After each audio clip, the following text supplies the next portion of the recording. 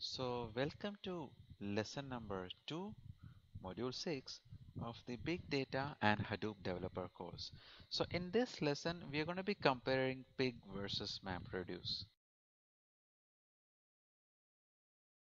Now, before proceeding with this lesson, let's have a quick recap of the previous lesson. So, in the previous lesson, we learned what exactly is PIG.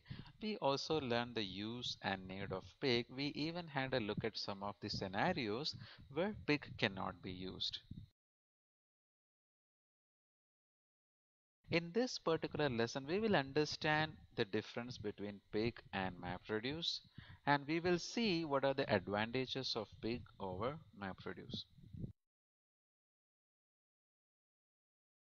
Now, if you look at PIG, we can see that it acts like a higher level abstraction over MapReduce, and usually it insulates programmers from the underlying Hadoop concepts.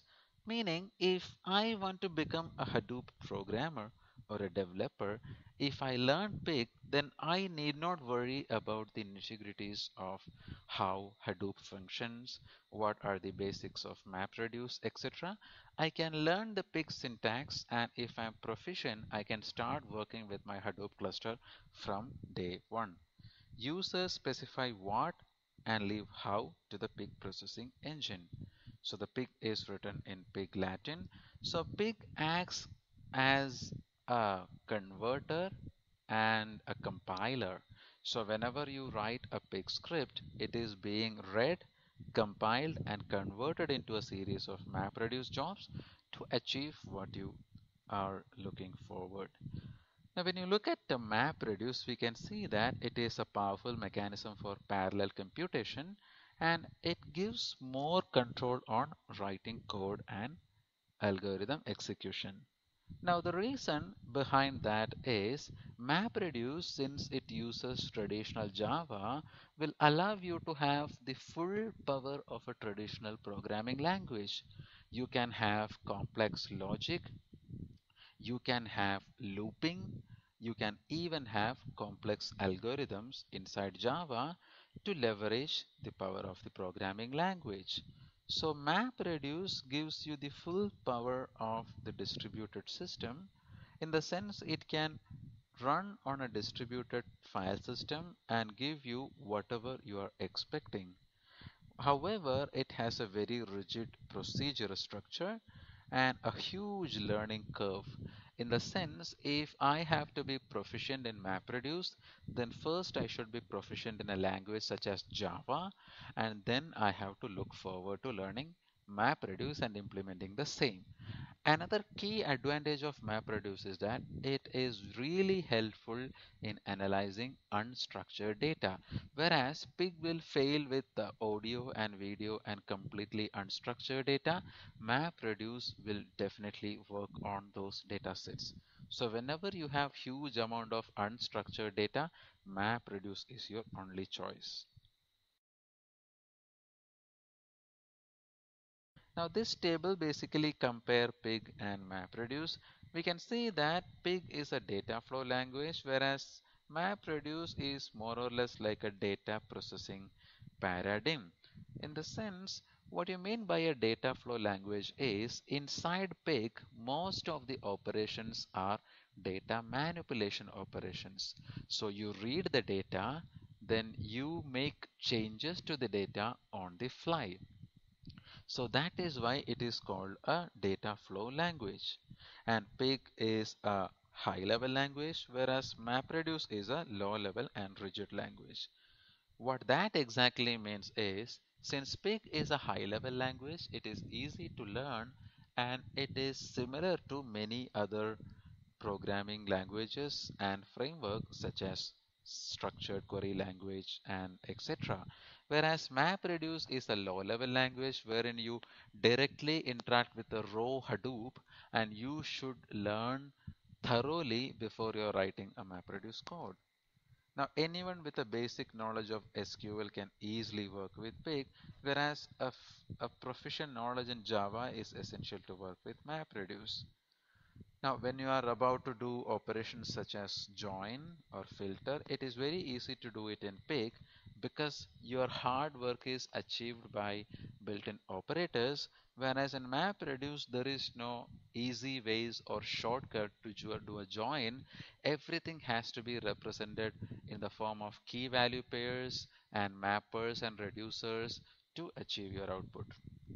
Now PIG uses multi-query approach and hence reduces lines of the code significantly, whereas MapReduce requires almost 20 times the number of times to perform the same task. Since PIG is a scripting language, writing a PIG script is quite easy, and MapReduce requires Java, which has to be compiled. It becomes difficult. So here we can see that Java can execute a command in 20 lines of code, whereas Pig Latin can execute the same command in a single line. So Pig is 1 by 20th the size of a Java program, and 16 units of development time in Java will be 1 unit development time in Pig Latin. So we can see that Pig development time is 16 times faster as compared to Java.